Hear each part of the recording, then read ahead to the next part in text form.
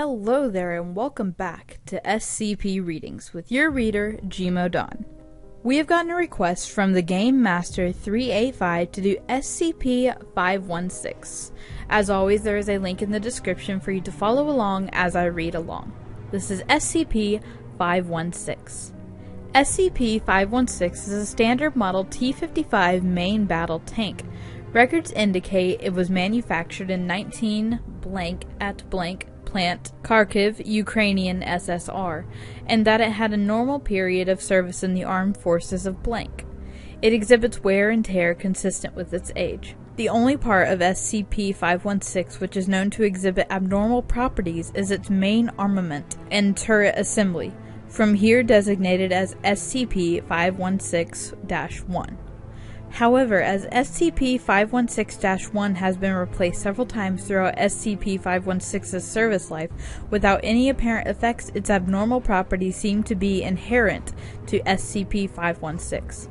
When loaded with a compatible 100mm ammunition, SCP-516-1 exhibits a limited degree of autonomy. When an entity attempts to damage SCP-516, SCP-516-1 will track and fire on it if it is physically possible to neutralize the threat, regardless of whether SCP-516 is crewed.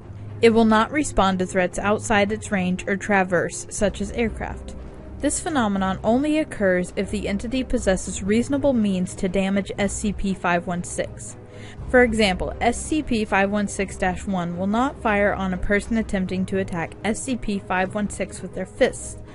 SCP-516-1 may be operated manually, but is selective about its targets. In general, it will only permit its operator to fire on non-living targets, non-sapient biological targets, or armed humans. Under these circumstances, it will fire as a normal armament piece.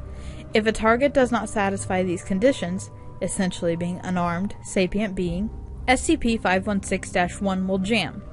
Attempts to prevent jamming through maintenance or parts replacement have failed. SCP-516 appears to go to extra lengths to prevent injury to unarmed humans, deliberately placing shots from SCP-516-1 to avoid collateral damage. When operated manually, SCP-516-1 places a higher priority on preserving unarmed life than eliminating armed targets. It will jam if directed to fire upon a group of persons, of which only some members are armed. It should be noted that none of SCP-516's other armaments exhibit these properties and appear to be perfectly normal. SCP-516 was brought to the attention of the Foundation in 2000 and blank, when it was slated to be broken up for scrap. Due to bureaucratic oversight, ammunition has not been removed from SCP-516-1, causing it to open fire with blank casualties. The ensuing blank government investigation was noted by Foundation operatives, and it was thought worthwhile to take SCP-516 into custody.